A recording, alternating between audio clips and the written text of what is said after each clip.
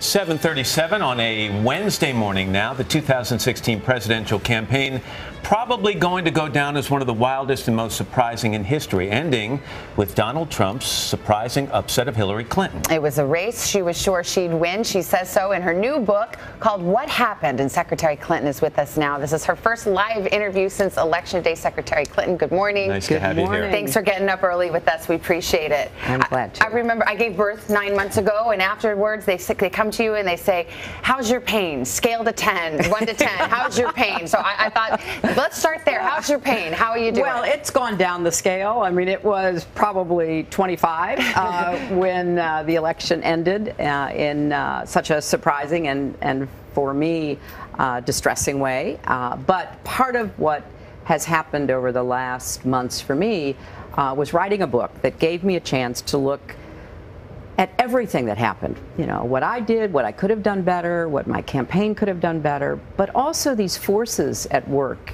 during the election and still at work when you think about Russia and other places that are of concern to me. So it was cathartic, and I feel, you know, here I am, and I hope that people will find it useful and informative. Cathartic is an interesting word because people are using words to describe this book that they don't normally use in association with you. Unrestrained, very candid. People say you've taken your political straitjacket off and been unleashed a little bit to say what you really wanted to say. Did you view it as a historic document, or did you view it as kind of a literary version of a cleanse for you? Matt, both. I really saw it as both personal and historical. It started out, for me, trying to just come to grips with what happened and to be as candid as I could with myself. That's where it had to start. But then also to look at it in a historic frame and say, you know, what was at work here? In addition to the mistakes that I made, which I recount in the book, what about endemic sexism and misogyny, not just in politics, but in our society? What about the unprecedented action of the FBI director? What about the interference by an adversary nation to determine or tilt the outcome of our election? What about voter suppression? You know, things that I think are just as important today as they were a year ago. And if we put all those factors that you just laid out in a pie chart, right? What's the biggest chunk? What's the biggest cause of your loss? What part is Comey? What part's Russia? What part's you? Well, I think the determining factor was the intervention by Comey on October 28th. I mean, as I write in the book, and I could have put much more into the book, and, you know, independent observers like Nate Silver and others say, yes, but for that intervention, I would have won. But it stopped my momentum. It drove voters from me who, understandably, this is not about the voters who were saying, well, wait, what does this mean, and how do I evaluate it? And so I think that, in terms of my personal defeat, was the most important factor. Can I just ask you, if that was 11 days before the election. Yes, it if was, we had Matt. been privy to be at your kitchen table, when you heard the announcement that James Comey was saying, we're back looking at these emails, what words came out of your mouth? Be specific. Well, specifically, I write about it in the book because I learned about it on the campaign plane. And I was stunned, to be honest. I didn't know what to think about it because I knew there was nothing there, and we had trouble finding out what was really going on. And so I was just dumbfounded. I thought, what is he doing? The investigation was closed. I know there's no new information. I've certainly given everything of any relevance to them. And then it became clear this was not necessary. He could have called me up. He could have called others involved up and said, hey, can we look at this new stuff just to make sure it's stuff we've seen to get before? Absolutely, have at it. But no, he had to write letters to Congress, of which immediately were leaked. So I feel very strongly that he went way beyond his role in doing what he did. I mean, listen, some people say that he kind of indicted you in the court of public opinion, and you certainly repay the favor in some sense in this book. You're pretty tough on Comey, and people can read about it and draw their own conclusions. But I think Matt and I both, in reading the book, thought, well, what was his motive then? Was he out to get you? Did he want Trump to be elected? What's the motive there? I searched really hard for that kind of understanding, and I didn't find it. And what really was shocking to me is that when it finally became clear that there was an ongoing investigation into the Trump campaign and associates for potential connections with Russia, we didn't know about that before the election. And even after the election, when he was asked, well, why didn't you tell the American people about that? That would have been an important issue. He said, oh, it was too close to the election. Now, try to square that. I don't understand it. You point out that double standard on a number of occasions in the book. You say Director Comey shivved you.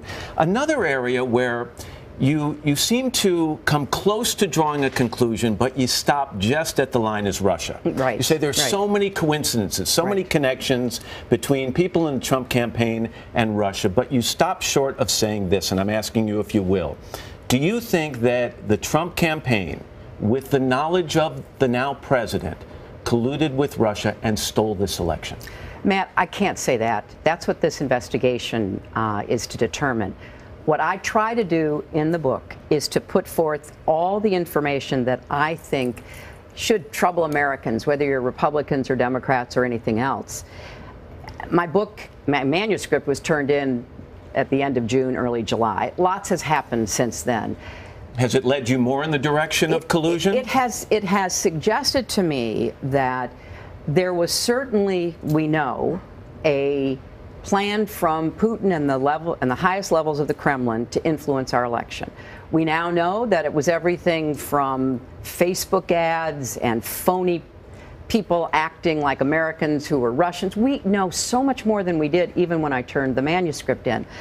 And we know that there was communication that's certainly has come out, and we know that there was a lot of interesting coincidences, if you will, between what people associated with Trump were saying at the time and what later came to pass. I mean, you had Trump associates saying in August, oh, John Podesta's going to end up in the, the barrel. Well, how would he have known that? The Russians hacked those emails. They stole them. Now, let me just quickly say, though, that getting to the bottom of this, which I hope everybody agrees we must, if I had been elected and this had come to light, if I had known once I walked into that Oval Office what we now know, I would have stopped at nothing to make sure this never happened again to anybody. Can we talk about another issue you raise in the book? You talk about sexism. I do. You talk about misogyny, and I don't have to tell you, as a female in public life, that's something that a lot of female political candidates try not to talk about when they're running for office, and yet here you are and you lay it out. I was thinking, this country did elect an African-American president twice. Do you think it's harder for Americans to elect a woman than it is an African-American man? I think there's a lot of evidence, a lot of research supporting the idea that race is a much more motivating factor for voters than gender is. And, I write in the book about an incredible conversation I had with Sheryl Sandberg, who has done so much work to really untangle what it is, what's like realistic in terms of, okay, here's what you have to do to be successful, and what is tinged, if not affected, by sexism. And she says, look, the research is absolutely clear. The more professionally successful a man becomes, the more likable he is. The more professionally successful a woman becomes, the less likable she is.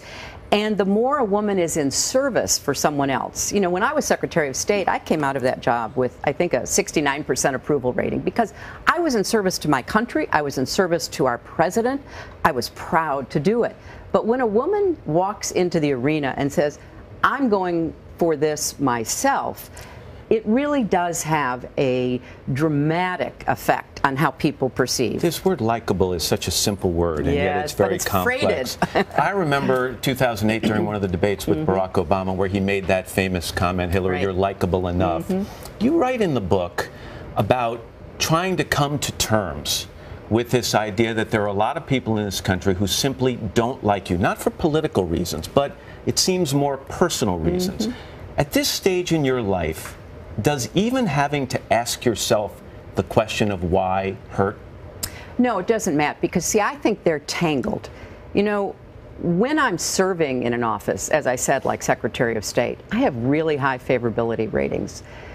But as I write in the book, I have been and I admit this, you know, in the eye of the storm for a very long time in American public life. And so I have a lot of stuff that's been thrown at me year after year, and I have tried to overcome it, stay focused on the job, do the best I could to help people, which is really why I'm motivated in this. And I write about how, like, take the Benghazi tragedy. You know, I have one of the top Republicans, Kevin McCarthy, admitting, like, we're going to take that tragedy, because, you know, we've lost people, unfortunately, going back to the Reagan administration, if you talk about recent times, in diplomatic attacks. But boy, it was turned into a political football, and it was aimed at undermining my credibility, my record, my accomplishments. And, you know, I get why people will say, well, hey, you know, there's all this noise around her all the time. And some of it is of my own doing. I mean, I'm a person, I know that. But a lot of it is, for whatever reason, the idea among some that, you know, I really do take seriously the threat posed from the right to this country, to our economic equality, to our civil rights. I take it really seriously. It's not just a political issue for me, and they are constantly trying to undermine me. We're going to get cut off by a computer commercial here in a second. Can I invite you to stick around for a few more minutes in our next half hour? Absolutely. We'll continue our discussion with Secretary Hillary Clinton right after these messages.